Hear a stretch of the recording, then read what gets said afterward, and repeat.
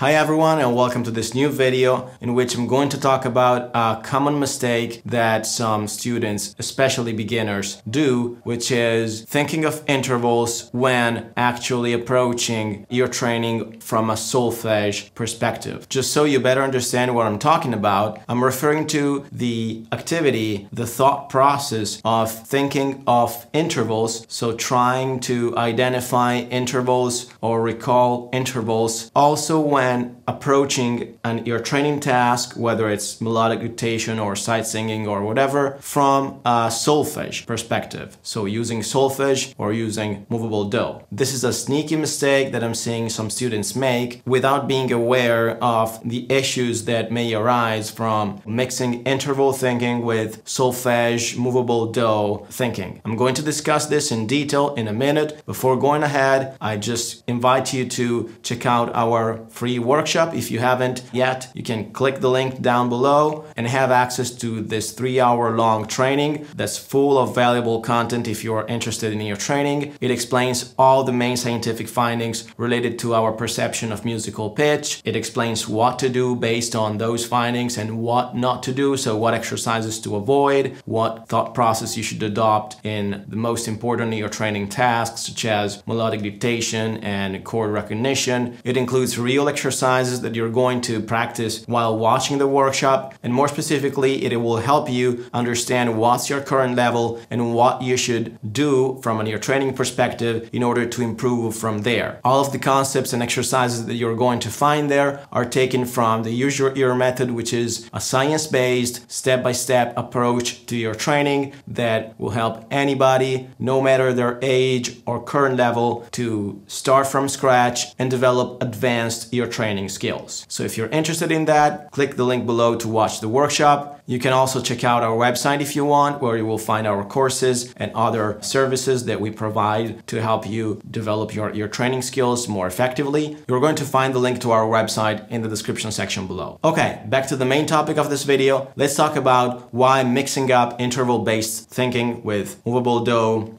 or solfege kind of thinking, it's really a mistake and it will cause issues and problems along the way. Basically, as you know, I've already explained many times on this channel why interval-based thinking is problematic. It creates a lot of issues. It causes a lot of students to get stuck unnecessarily, and it causes a general inability to develop our sense of musicality. You can check out this video up here where I show all the scientific studies that backs this up. You will also find the links to the real scientific papers in the description section of that video. That being said, knowing that interval-based thinking is ineffective, it's of course obvious why mixing up interval-based thinking with movable do thinking or solfege-based thinking is a mistake and causes issues. But it's important for me to clarify what's the difference, the real difference between interval-based thinking and solfege-based thinking or movable do kind of thinking, because I see there are a lot of people that think that, oh, solfege, movable do is the same as intervals. No, it's not.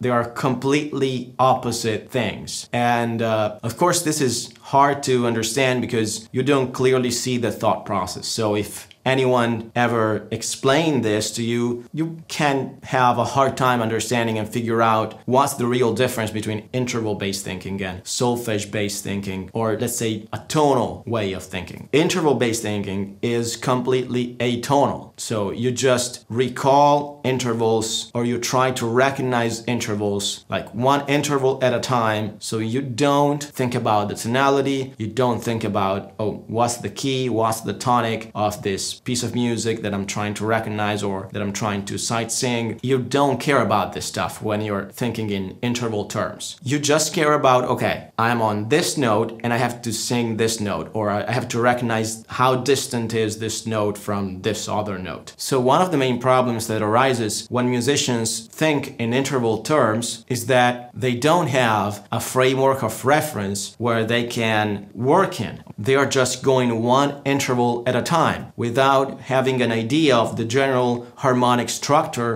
that's behind the piece of music they are working on. And this is a big issue because the harmonic structure, it's a guideline for you to really limit the options available. So if I know that we are in the key of C major, okay, and I'm hearing two notes, and I feel that these two notes are still in the key of C major, they're not going out of key, I know that these two notes are basically within the 7 notes that are included in the key of C major. Whereas when you adopt an interval-based approach, you don't have this. They can be all the 12 notes available in the Western music system. So you understand how this is more complicated just because there are a lot more options to choose from, right? And this is just one issue. Another big issue related to thinking in interval terms is the fact that, like, on a thought level, the thought process that most musicians adopt in this case when thinking of interval is, okay,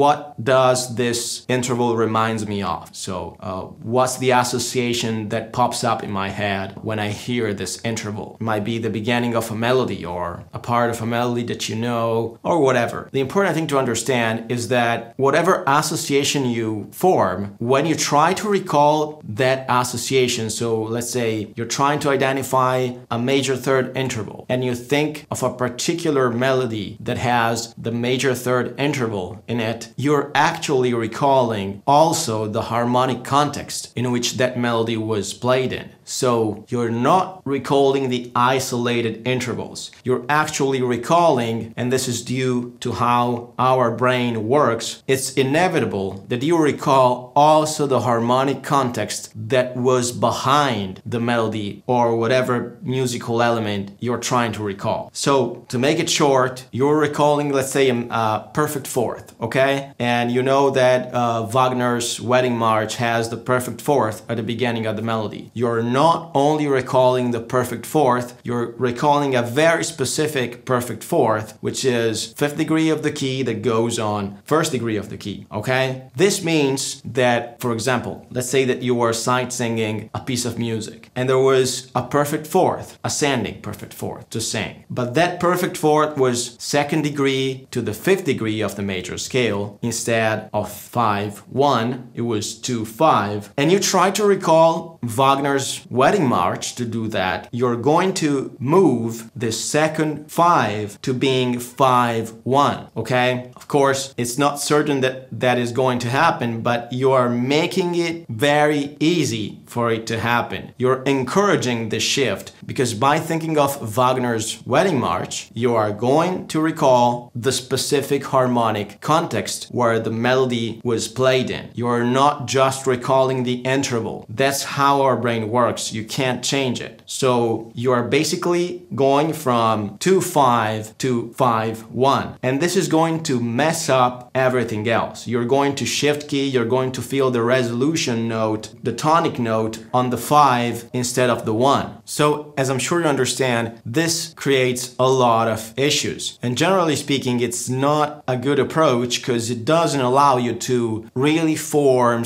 a mental representation of the tonality. And it doesn't allow you to internalize the sonic sensation that notes and chords assume within the tonality. Without having a real intuitive understanding of the feelings that the notes and chords assume within the key, you're always going to take these far too rational and clunky thought processes like interval-based one, and you're not going to internalize the patterns that make up music, basically, because music is just a language. It has its own patterns. It has its own repetitive movements, and the key to develop your musicality is practicing in a way that allows you to internalize patterns, movements, sensations that then you can recognize in other songs and you can utilize them when composing your own songs, when improvising, etc. Interval-based thinking is far from helping you in this process. And I've just given you some examples so you can understand why this is the case. Again, I invite you to check out the video where I talk about the scientific findings. You'll also find the link below to it. And I've just outlined 2 of the issues that interval-based thinking may cause when performing any ear training task. What you need to understand is that there are several other issues that interval-based thinking might create. This is not a video where I'm going to explain every one of them, but I've created a video where I talk more about it. You will find a link to it up here and in the description section below. So we understood what to avoid, why to avoid it. It's now important to understand how to really think. The best approach you can use in order to accomplish any ear training task, sight singing, melodic dictation, chord recognition, whatever, is to always think in a tonal way. If you are approaching your training task from a solfege perspective, so using movable do or using numbers, don't mix it up with interval-based thinking. Just keep thinking in terms of scale and scale degrees, okay? So always refer to the tonic of the key. If you are unsure about what chord, what note, whatever to sing or to recognize, just think of the scale. Hear the scale in your head. Recall the degrees in your mind and sing it in your head. Or you can also sing it out loud if the task allows you to do that. It's very, very important that you sing the scale. It's absolutely vital that you orient yourself by thinking of the scale. And it can seem a little detail. It can seem a so small detail, and it can seem so similar to thinking of intervals. But it's so different, because if you are thinking in terms of scale and scale degrees, you are basically always feeling the gravitational field that is created within the tonality. You are feeling the sensation of each degree. Maybe you don't even realize that, but subconsciously you are grounded in the tonality by the feeling that each scale degree has. You are actually experiencing what I refer to when talking about keys colors. Indeed, this is a very important concept in our ear training method, and I've created a video where I talk about it. You will find a link up here and in the description section below. But the important point I want to make is that when you're actually thinking in scale terms, so scale degrees, and thinking of the scale in order to help yourself to accomplish an ear training task, you're actually reinforcing useful patterns that your brain can then reuse to accomplish any other ear training task while remaining grounded in the tonality, while not shifting your mental representation of the key to another key by mistake, okay? As it happens with intervals. So long story short, you are going to learn something that then will become faster and faster and will become more and more intuitive until it's second nature. And you're going to basically hear a note and say, oh, that's the 4th degree of the scale. Oh, that's the 6th. And then, oh, this melody is going 6, 5, 4. And this melody is going 2, 4, 1. In order to achieve this level, you need to go through a scale-based thinking, a tonality-based thinking. This is the key that is going to help you a lot with your training skills. And it's the main reason why movable do is a far better approach than an interval-based approach. That being said, it's important to understand that, solfege, movable do is not the best method ever.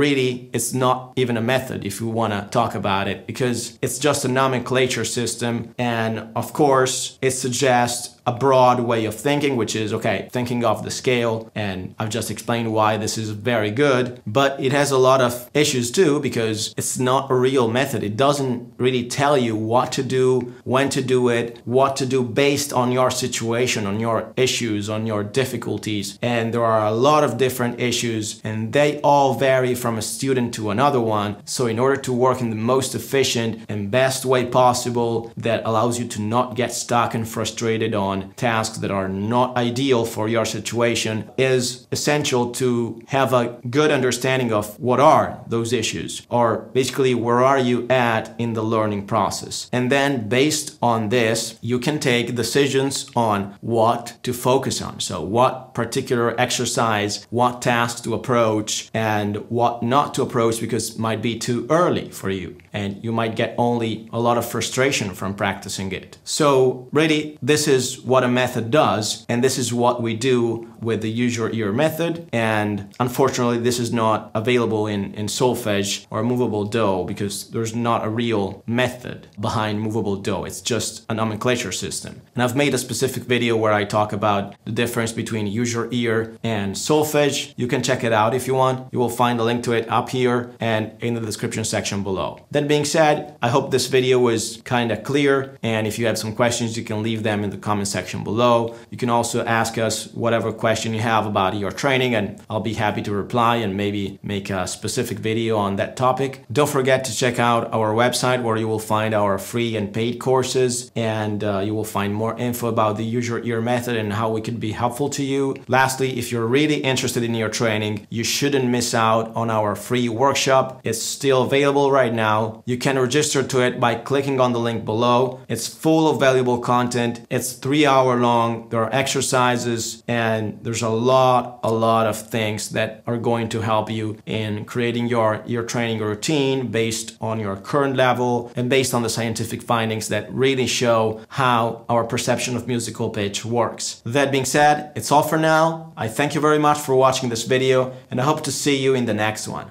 Bye.